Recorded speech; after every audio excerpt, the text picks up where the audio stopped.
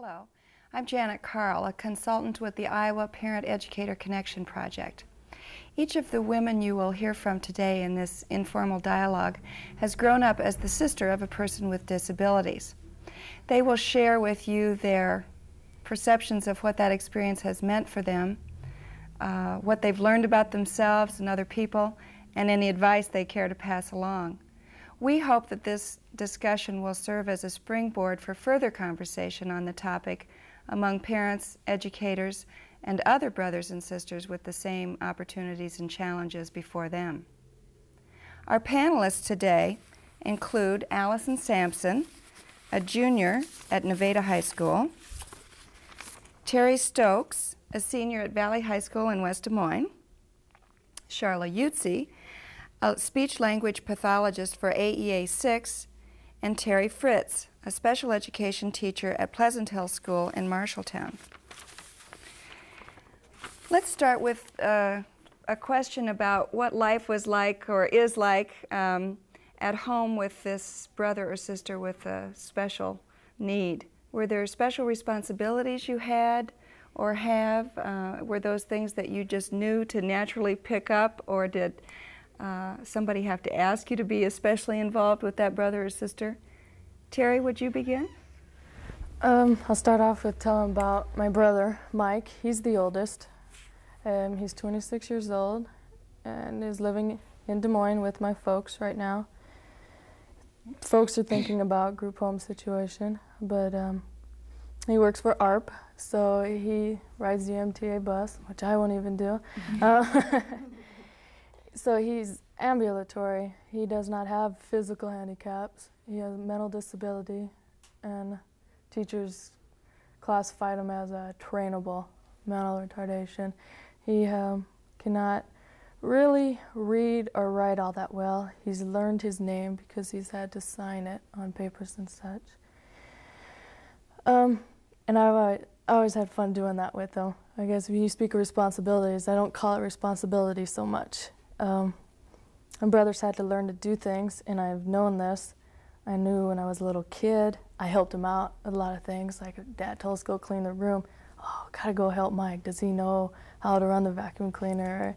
And I'd tend to help him out. And my brother got a little lazy there, depended on us for a little bit. But as I said, I don't see it as responsibility. It's just part of the family. And you got to teach him. He's got to know how to do these things. Okay, thanks. I should talk a little bit about my brother. He's the youngest of 5 in the family. His name is Lawrence, and Lawrence has Down syndrome. He's 38 years old, so when you're talking about responsibilities growing back up, that's looking back a long time. I really don't recall any major responsibilities. Lawrence was just a member of the family, and if there were added responsibilities, I don't ever remember thinking of them as responsibilities. Occasionally it was taking Lawrence into town because he loved to go places. That was probably what we would have done with anybody, younger member of the family. Took him to a movie because it would be a good movie. Yeah, something like that. But you would have done that anyway, I think. More of an opportunity, I think, than anything else is to grow and learn about, meet other people. It was just part of the family. Okay, thanks. Well, I had an older sister, and her name was Sherry, and she recently passed away. It was about 6 months ago, and she had Batten's disease, and it's very rare. It's genetic, and she slowly deteriorated. It was a neurological disorder, and the way I always remembered her was she was 5 years older than me, and so when I remember her, she was blind, and then a few years later she couldn't walk, and then she slowly lost her mental abilities. And I didn't have any assigned responsibilities. It was, I wanted to help her because she was my sister and I loved her a lot, and I had a lot of special things to do with her. It was almost like having a younger sister than an older sister. Since she was in a wheelchair I had to help my parents lift her and move her, and there were times the last few years I had to help feed her and entertain her, you know, maybe since she couldn't see, you know, if we went to a movie, we'd have to sit right next to her and tell her what was going on. But I didn't mind.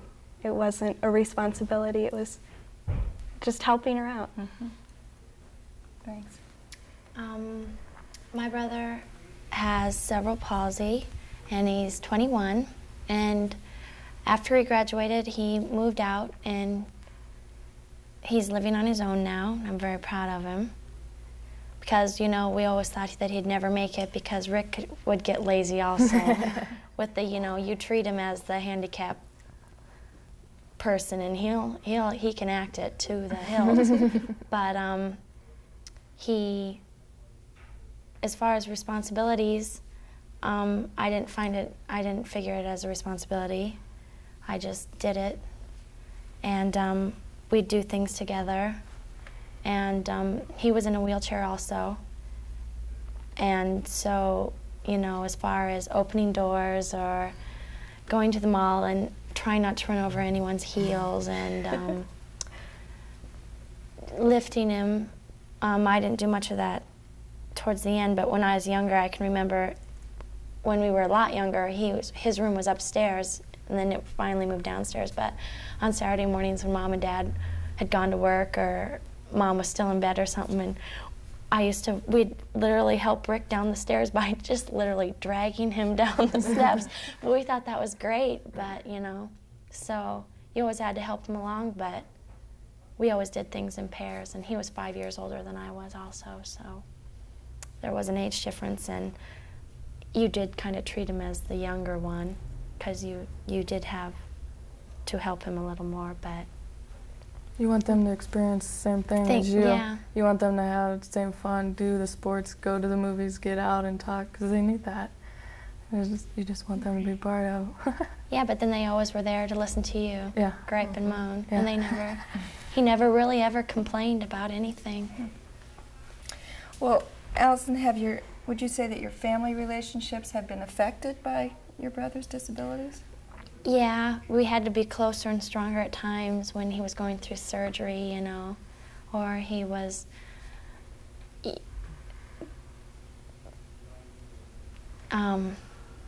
so, you know, we were closer than other families, I suppose.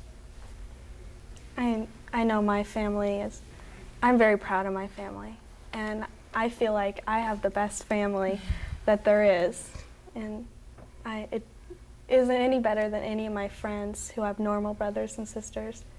And I feel very close to my parents because they always included me in every decision, and I always knew exactly what was going on. It kind of helped me grow up a lot quicker than other people. Mm-hmm. Mm-hmm. I guess I would respond as well that I was always very proud of my family.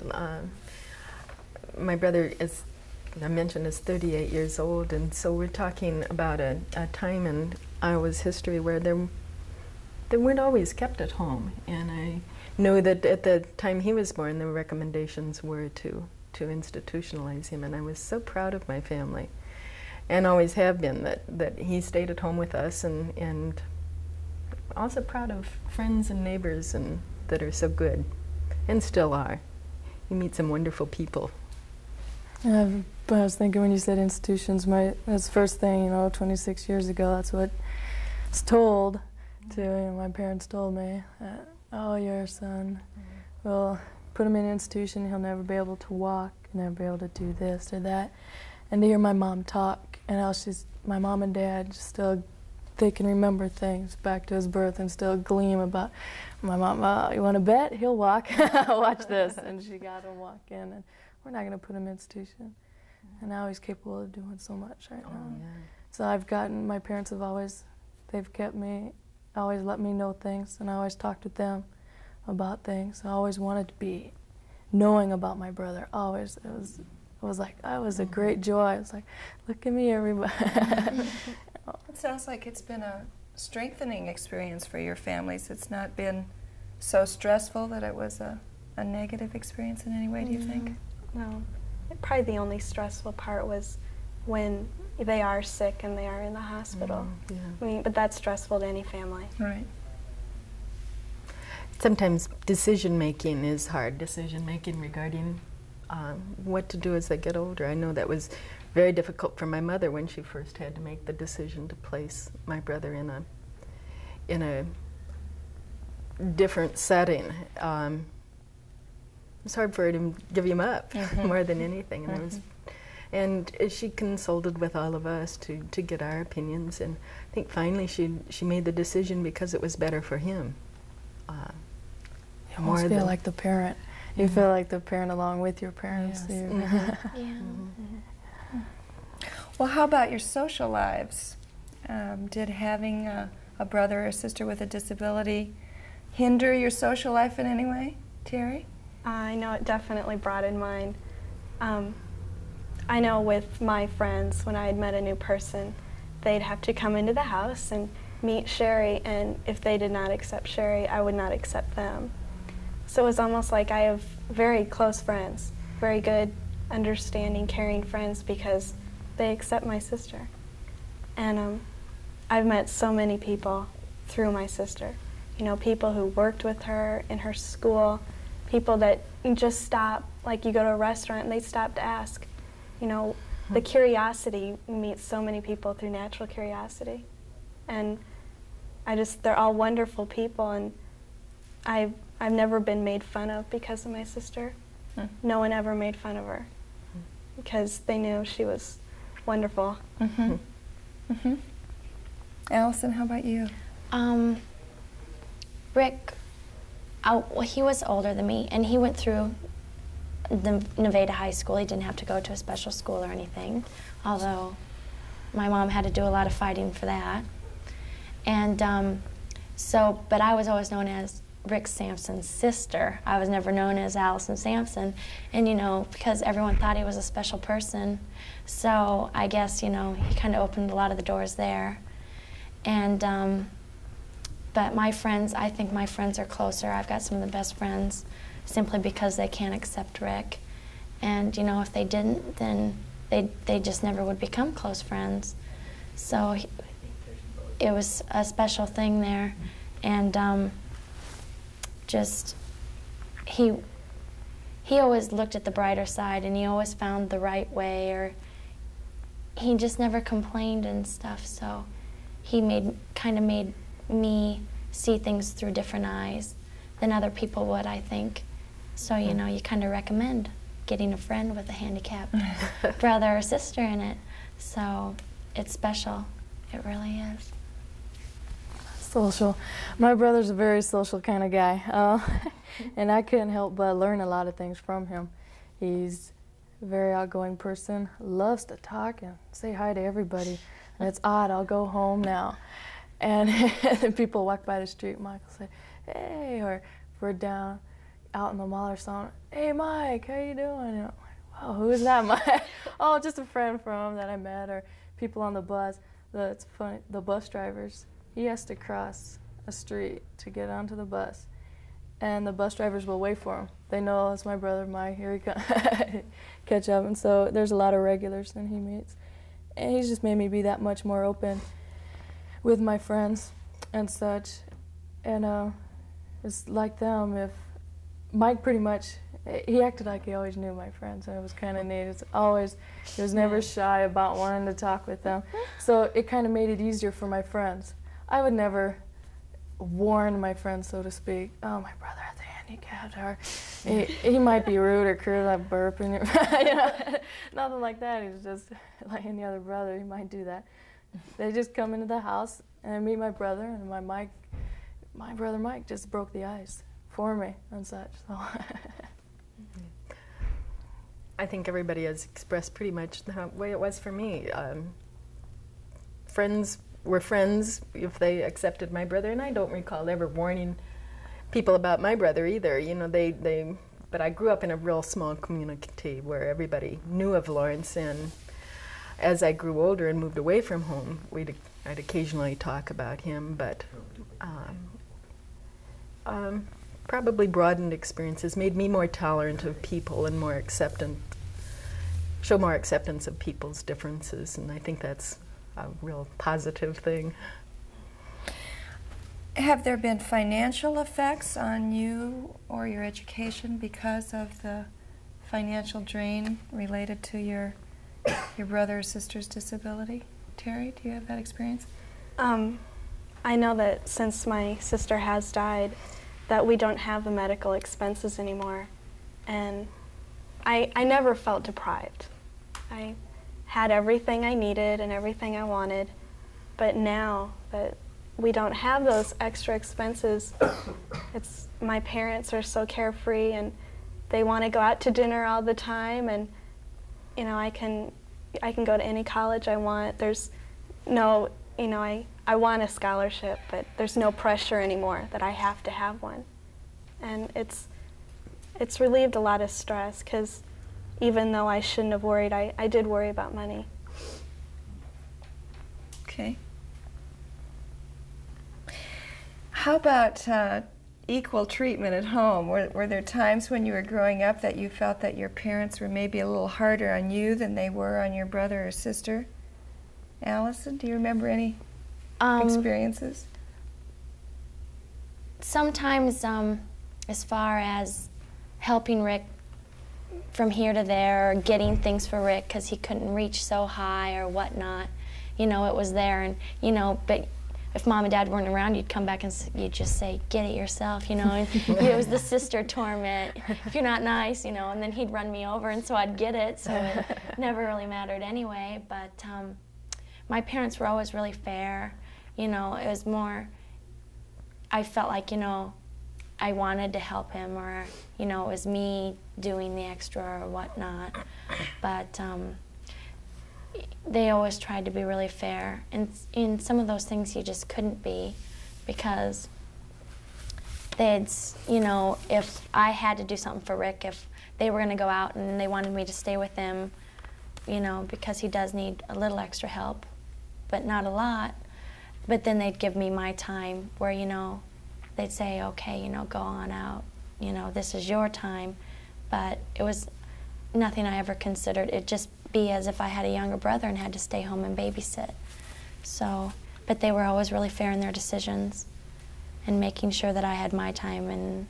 But I never considered it like I had to sit there and stay with him, because we always had fun.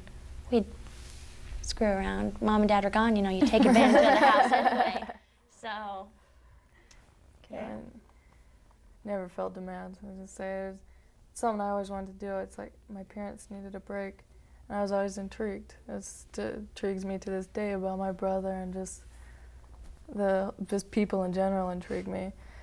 I never felt demand, and I wanted to give my mom and dad a break. I wanted them to go out, and it was fun to do this. I said, they need to get out too. They let me have these things, and why can't I give a little bit back? I don't recall any major responsibilities, duties, or even any difference in treatment. My parents, we grew up in a farm, and it was a dairy farm, so they were tied to home anyway. So there was never any problem with my having to sit with him. The only difference I can recall Mom saying was, "Why can't you all be like Lawrence? He was so neat and meticulous, and he was such a..." And so she always would, more of a teasing vein than anything else. Why can't you all be as neat as he is? My brother wasn't neat. Very meticulous, wants things very ordered, and that's neat. He would be a great house cleaner. I know in my situation, my parents didn't treat me any differently. I know my mother was always concerned that I wasn't getting enough attention, and I never felt that way. And I know that I was a lot harder on myself than my parents ever were. I put a lot of pressure on myself to be the best, and you know, I wanted to do the best so I wouldn't cause my parents any more problems, because they had so much to worry about, so much to think about with Sherry. I didn't want them to have to think about me. So I was always very hard on myself, because, and I mean, I have legs I can run with, and I have a mind I can use, so I'm going to take advantage of all those opportunities that I have because I'm very lucky. Exactly. Well, when you think about your brothers or sisters' future, what role do you see yourself playing in that future? Future plans about where he or she may live and what role you may have with that? Charlotte? I guess for me the future is here. A few years ago at recommendations of the group home and the people that operate that, they made the recommendation to my mother that she set up a co-guardian so that that person could begin to assume some of the responsibilities, and she was getting elderly. So she consulted with all of us. I kind of hoped that she would ask me. I always wanted to assume the responsibility of looking after Lawrence, and it maybe goes along with what Terry said. You become harder on yourself, and I don't think it's harder. I just wanted to help out as much as I could with Lawrence, so I became co-guardian. She asked my other sister and brothers as well. I think I helped one accepted the responsibility, and my mother has since died within the last year and a half, and I am his sole guardian. So I function as signing the papers that he needs to go take things of that sort that he needs to have taken care of. He comes to our house, considered our house as his home now. He has his room, or his office as he calls it, where he has his things that he took from home. And he comes to our place for vacations unless my brothers or sister want him to come there. And I think it's kept the ties between us a little bit stronger. We have to coordinate plans a little bit tighter and than we might have otherwise. So vacations tie in a little bit with where Lawrence is going to be and what his needs are. So we keep closer in that sense. I'm scared. I have a number of different feelings. I'm scared, I'm anxious, I wonder what's going to happen. I don't know, I can't remember when I wasn't thinking about it. I've discussed with my parents that I want to be the guardian if something should happen to them. And they're talking, group home situation too, but the years wait for someone to get in. They have them on a list, but and then to get him in, and I wonder, he can't really manage his money. He can't this or that. Now, how much more can he learn? How much more can I help out with this? I'm just scared. Will he be living with me? Will he be in a group home? Will he like it in the group home? Will he feel like we're leaving him? That type of thing. I try and think about how he feels about situations, how I would feel, and just try when I go home to keep reassuring him. I don't know, it's a scared feeling to wonder what our own future is going to be like, and then to worry about another person possibly. When you think about, in your cases, what you might do after you finish your education, or in your cases, Terry and Charlotte, what you are doing now, do you think that your choice of vocation has been or will be influenced by having grown up in a home with a person with a disability? Mine, I pretty much have to say heavily probably influenced by my brother. I've always been around the schools, the special ed schools. I'm an ex-Air Force brat, so I've been overseas and in different states and such, so I've been open up to many school situations. I've always volunteered to do stuff. In the summer when I was a little girl, I'll help out with all the kids. My brother's part of this youth thing, and let's go help out, and I always wanted to do that. I've been wanting to be a special ed teacher. I never changed my mind once since 3rd grade. And I was straight ahead from there, and this is what I wanted. And I always had that chance. I was lucky. The teachers knew I was genuine in my feelings, and they would let me do things like lead a little calendar group. I remember letting me do that, and it was fun. And as I said earlier, I was intrigued, and my passion grows more and more every day, and I always want to know more. Yes, it did influence. I can't say I even knew what a speech pathologist was when I first chose this as my career. But I knew I wanted to work with special people in some way or another. But I also knew I didn't want to get that closely involved. I didn't think I was emotionally ready or capable of doing that. So I heard someone talking about this field, and I thought, aha, that sounds just what I need. And I think it has worked out very nicely. I enjoy it, and I probably was drawn to a field because of my brother. Terry, when you think about life in the future and a vocation, what do you think about it? I'd like to go into education, not necessarily special education, but I know that my sister has influenced me to be a very caring, loving person, and I want to help everyone as much as I can. And I like to go into education because I love to learn. I have this mind and I want to use it. Allison? Rick has really affected me in that he makes you, he's had these opportunities, but he just hasn't been able to take full advantage of them or whatnot. So he makes you want to strive to be the best, but he's made me a people person, I suppose. Therefore, I want to go into business, which not education. Just simply because it's just not my thing. So, but the influence has been on people, being a people person, and working hard for it, and just not always sitting back and letting the next guy do it. We have time for one last question. And this is your chance to say anything that you haven't gotten to say so far. Is there something that you think that parents and educators in particular ought to know about what it's like to be the sister, in all of your cases, of a person with disabilities? Terry? People always say to you, your brother's so special. Yeah, my brother's special. Not because he's mentally retarded, but because he's my brother. It's just, I sum it up that way. Okay.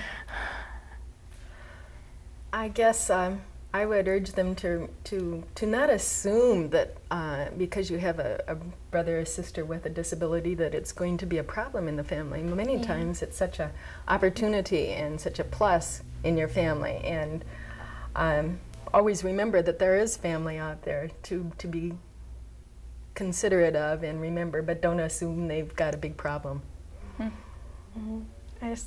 Everyone should realize that we're all normal people. To us, our families are normal. Yeah. I've never known anything different than having my sister around in the way she is, or she was. And I just want the parents and educators to be aware that to ask us questions. If they're wondering about anything about our feelings, about our certain cases, to just ask us, because I think we're all very comfortable talking about our brothers and sisters. It was the normal family setting for me also. And when Rick did move out, it was more like he was leaving me than I was, that he was leaving the family. It was just a normal thing. And if anything, it's made me a stronger, more caring person than anything. So I wouldn't have had it any other way had I've never said, I wish I had a normal brother that could do normal things, because everything he does is normal to me. Thanks. Thanks for your participation today. I've been impressed by how positive and strong you all seem. This is a situation for people who aren't in it that seems pretty scary, and it seems hard to think about growing up with a person with a disability, but you've made it seem not only possible, but to be an advantage in many ways. Thank you. Our panelists today have been Allison Sampson, Terry Stokes, Charla Yutzi, and Terry Fritz. I'm Janet Carl. Thanks for watching on behalf of the Iowa Parent Educator Connection Project.